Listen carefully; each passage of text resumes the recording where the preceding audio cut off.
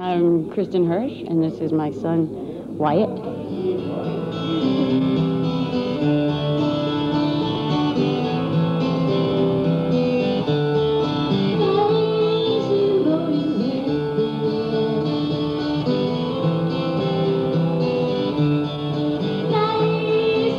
I think being a mother makes me a better musician, and being a musician makes me a better mother. They're funny people to hang out with. They keep you very physical. My 12-year-old is named Dylan. My 7-year-old is Ryder, and this is Wyatt. He's 1.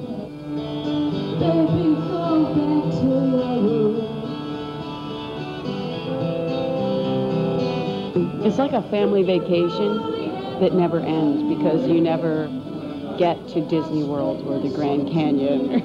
You just drive every day, and at the end of the day there's a show, and that's what I save all my energy for. And then I should be spent after the show like an athlete. I should use everything up and then just want to go home and die, but you can't when you have kids. So they keep you from doing any drug that would make you either wake up or fall asleep, because they're there keeping you up. I bring them when it's not cruel. You know, sometimes it's very difficult.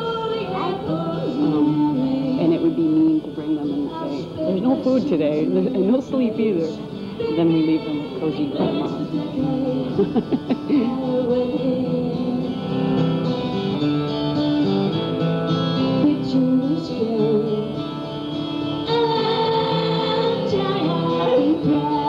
It's what feeds them, actually. My husband is one of my managers and my tour manager, and so, and I have no other skills. I've been in this band since I was 5. Well, wasn't Throwing Muses since I was 14, and I went to college for a while, but my heart was in music. I couldn't even be a waitress.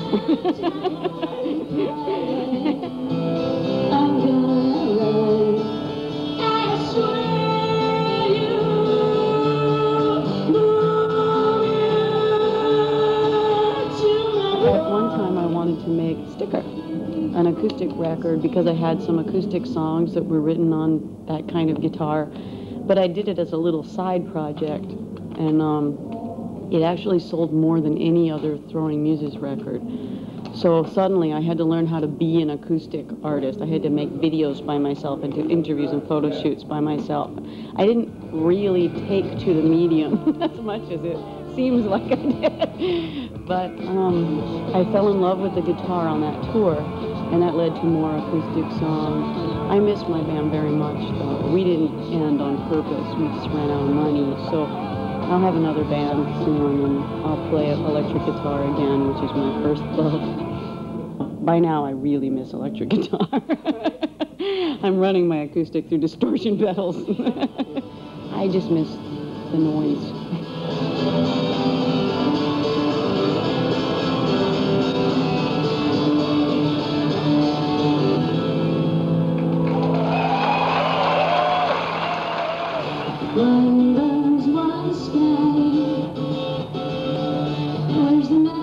Eventually I realized what words I'm saying and that they actually make a certain sense, but the sense is a song sense, not a brain one.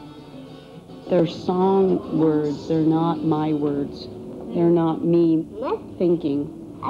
They're the songs talking. And I think they're smarter than I am.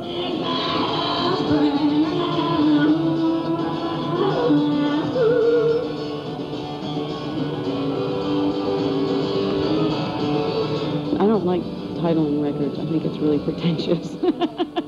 My husband just said, the name of this record is Strange Angels. And I thought it was kind of a sissy name. I wanted to call it Swim with the Monkeys, which is another lyric. And he said, you should grow up now. You don't have a rock band anymore. Kmart won't carry a record.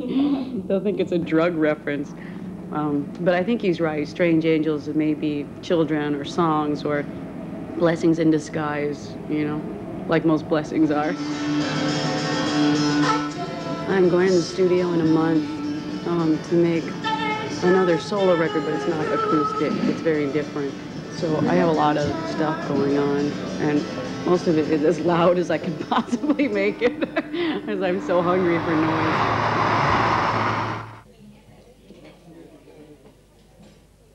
With your brother.